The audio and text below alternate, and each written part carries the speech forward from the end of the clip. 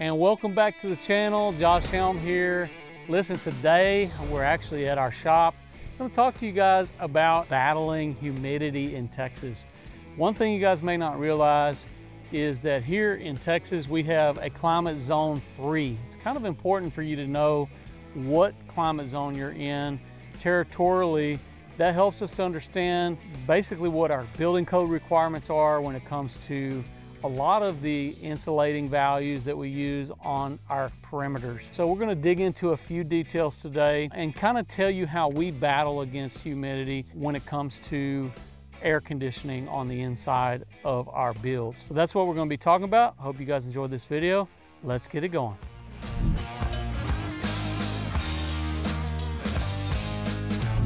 So I'm actually here in a portion of my shop that's not insulated. And because we build primarily hybrid steel frame structures, this kind of shows you what some of the raw steel looks like. We have purlins that run across, we have our roof panel that goes across the top. It's important because we got to understand what components or what we're dealing with when it comes to potential condensation or conduction that can happen in an environment like this. Now you guys are used to seeing us the way that we build all the steel that is basically spanning across the roof systems, and then we have more of a conventional type framing that we use on our wall systems, which are inside the bays. In those areas we are using conventional wood framing with the zip system, and our walls don't tend to be a problem, but we have to know how to deal with the steel in Texas. Fortunately, we have a little more of a mid-climate than some of the extreme weathers that you can have in other parts of the country. So here in Texas, I think it's around 65% humidity that we can average through the summers. We have to kind of combat against that. What are we going to do with that humidity when it comes to inside? Because the relative humidity is ultimately more of a basis for us to determine comfort on the interior of our homes. So in our climate, we recommend that we might go to a whole home dehumidifier. But here, dealing with the steel, there's a couple things that we got to consider. How we're going to make sure that we don't have conduction, and how we're going to make sure we don't have condensation on the inside. So coming out of our shop, you can see this is our additional storage area, but here it's climate controlled. We've actually got air conditioning, we've got spray foam, which is a closed cell foam. Closed cell foam is how we deal with it in this type of an environment. You've got to take the edge off. Here we recommend about 1.5 to 3 inches. That should get it done when it comes to condensation, making sure that you're not having to worry about that. And that's what we typically do, like in our shop areas, just enough to take the edge off where you're not worried about it. Now, does that mean that this doesn't heat up a little bit more? Absolutely. This will still put off quite a bit of heat. Even with having our air conditioning in here, it helps a lot. Like, it's really comfortable in here today, but we're not quite into our 100+ degree weather yet here in Texas. You know, having the combination of both is really even nice. But I kind of keep a temperature gauge, and we can have about 15 to 20 degrees difference, say in a shop area like this.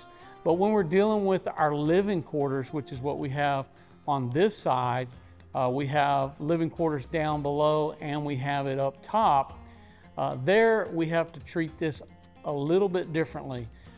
So there's a couple things to keep in mind. You don't want to oversize your HVAC units, because what can happen is you're blasting so much air and then it's not, it cuts off really quick, not allowing you to now process this air conditioning.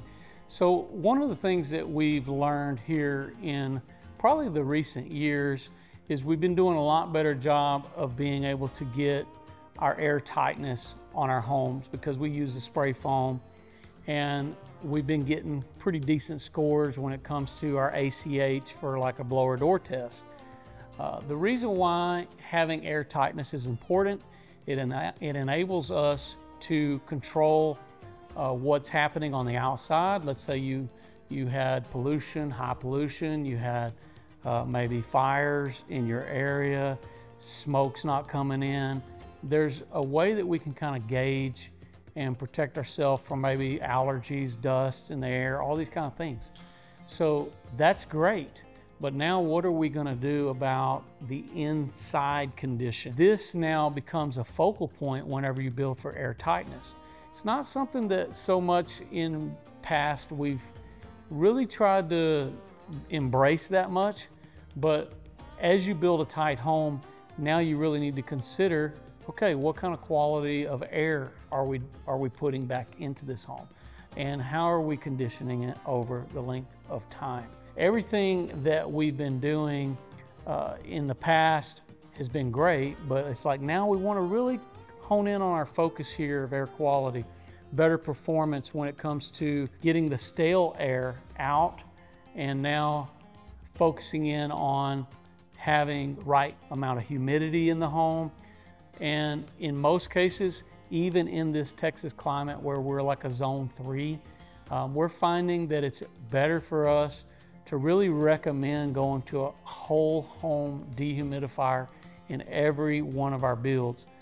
This is something that we're starting to kind of promote out there for our clients, making recommendations that they do that. This is something that we can do on the air conditioner unit itself. We've done this on quite a few of our projects in the past, but now we're starting to recommend it on all the projects. Why do we want to do that? Because we can actually put it in line where the dehumidification is happening as a part of the major overall system. Can a variable speed unit dehumidify? Yes, it can, but it's not to the amount to keep up with some of the humidity levels that we face here, even in this climate. There's a couple things that we really need to focus in on. Number one, we need to focus in on vapor barrier. Now, you guys that know how we build with the zip system. That is a vapor barrier. In our most preferred methods, we can get that zip up on the roof as well. If we're not enabled to have a completely encapsulated zip product going all the way around, we use a closed cell foam, and that enables us to create a thermal break, helping to eliminate thermal bridging. That way, you're preventing the option from conduction as well as any transfer of, say, condensation through extreme cold weather adjustments. So the first thing that we're doing to combat against humidity is a vapor barrier. The second thing that we're doing is our air barrier. Now, what are some additional things that we're doing to achieve a complete air barrier? Is we're focusing in on some of our air sealing around pipe penetrations, these kind of things that happen and go through the wall. You guys may not be aware, but moisture can actually travel and migrate through air. So if you've got an opening, say, where there's a pipe or electrical conduit, that moisture can come in, can cause rot, mold, all these kind of things in our wall, and can help cause problems and pollute whatever the environment is on the inside. So we got to do a really good job sealing up all around the seals. Number 3 is going to be HVAC and dehumidification. So we've started offering to our clients whole home dehumidifiers, whether we even have a variable speed HVAC unit on the inside. You got so many factors when you're trying to figure tonnage on HVAC, but a lot of these factors get determined by doing a manual J or doing a sizing based on the size of your home. It'll tell us a lot more information about the load calculations and all the kind of stuff that you need as far as tonnage goes. A good rule of thumb is for homes that are not going to be encapsulated or have an envelope. In the past, it was like 500 square feet per ton. Now we're able to figure closer to like 750 and above per ton on square footage. So that gives you a good rule of thumb if you're trying to kind of know what size units you're going to need. It's important that we don't oversize the units, because now you're just causing a blast of air and then it's going to shut off. You're going to maintain maybe a temperature, but doesn't mean you're going to deal with the quality of air on the inside. So you could have a temperature that might somewhat seem comfortable, but it has a lot of humidity in there. And there's different humidity levels at different levels. Like in a room like this, I could have say a humidity that's comfortable here, but a higher humidity just a few feet higher. So that's something to keep in mind, is that humidity is changing at different levels in the home. That's why it's important to have a fan like my beautiful macro air fan that I've got here. This is a 12-foot HVLS fan, so we're able to move the air, all that hot, maybe icky, sticky, humid air from the top and push it down, allowing that to cycle back through. That's one key thing that you can do, and it's part of the whole air conditioning of your space. So those are some other things that you can do to battle against humidity in the home and to maintain comfort.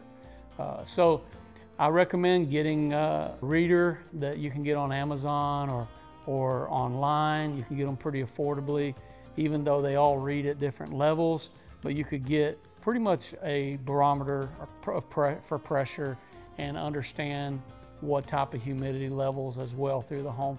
These are things that we can do to gauge and have a baseline, which is important to understand what's happening in my home in this season versus the others. And sometimes if you don't have, say, a dehumidifier in your existing home, this is something that could easily be adapted or added on, or you could get one that you can plug in and just let's see what kind of levels you can make the change. So we're going to be doing more videos like this in the future based on build science and best practices and all the things that we're doing in our area.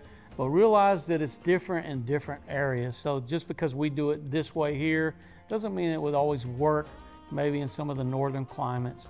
Keep that in mind as you're trying to maybe talk to your contractor or understand what you need to do for your areas. It's going to be different based on the climate zones.